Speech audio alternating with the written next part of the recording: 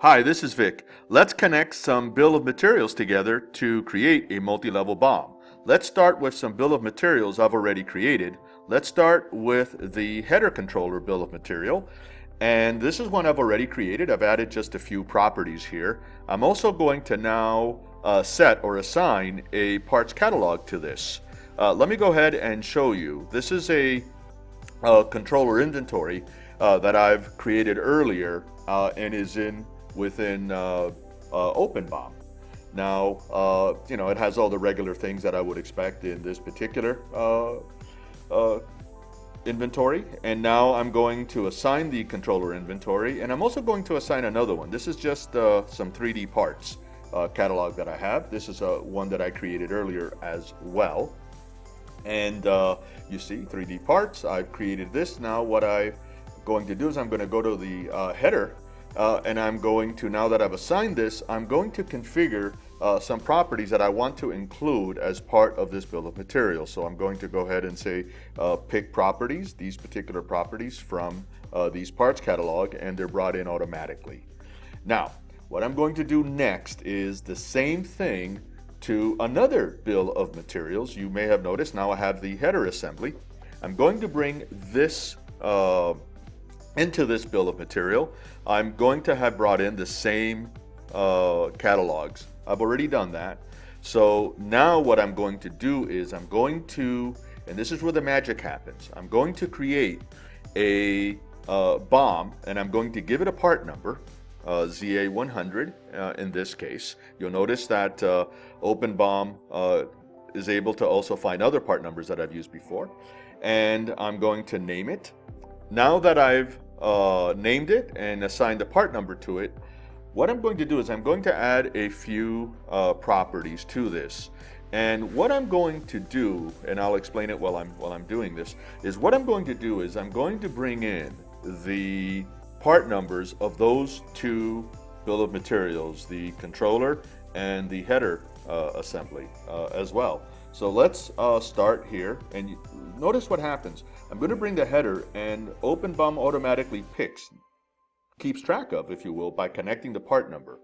So I'm just going to an assembly because it's a bill of materials. So what I'm doing now is I'm stitching together a BOM that is composed of other bill of materials. Okay, so here's the controller, the part number for the controller, which is the one for the BOM. It's also an assembly. Now, once I've done this, I'm going to go ahead and assign the same catalogs I have in the past, the 3D parts catalog and the controller catalog, and I'm also going to configure the properties I'd like to appear. So I'm choosing the two catalogs that I've already assigned, and I'm going to pick the same properties I have in the past, and here they are. Now one more thing I'm going to do is I'm going to add a non-geometric item, or just in this case labels. This is from the part catalog, automatically tells me these are the parts that are available. This is going to be a material type.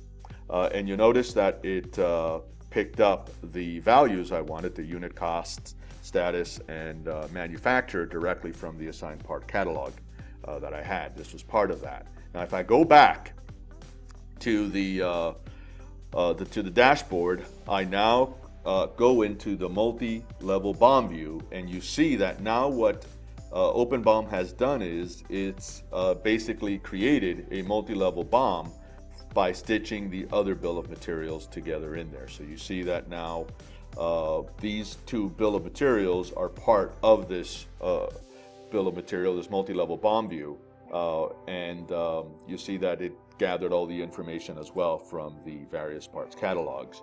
Now let's shift gears and let's create a multi-level BOM from a CAD, because what I'm going to do is I'm going to create a bill of material that is already a multi-level bill of materials, and once that's done, I'm going to now assign or add to it the bill of material, that multi-level BOM I just created. So here's the bill of material that was just extracted from the SolidWorks model.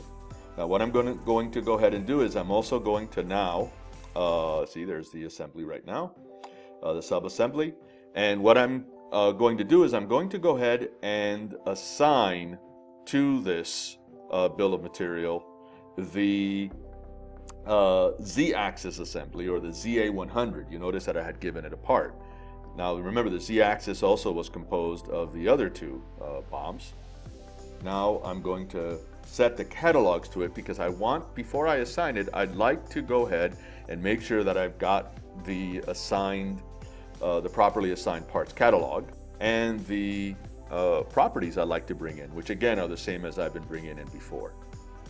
So once I've done that, I apply it. You see it brings in all the information I might have already in the parts catalog. And now I'm going to add what I mentioned before. Now I'm going to add the ZA100, which is the part number of the multi-level BOM that I had created. So you see what's happening here. I'm starting to stitch together. I can add and create multi-level BOMs with OpenBOM as easy as just including the part number. Okay, so once I do that, you'll notice that automatically when I click to go and view the sublevels, it automatically shows me the sublevels that I had already shown you before, but now they're within the BOM from the SolidWorks model. And you see that now I can go and even go into the sublevels as well. So what I've done now is I've stitched together a multi-level BOM from various bill of materials by connecting them with the part number. If you'd like to learn more, visit www.openbom.com.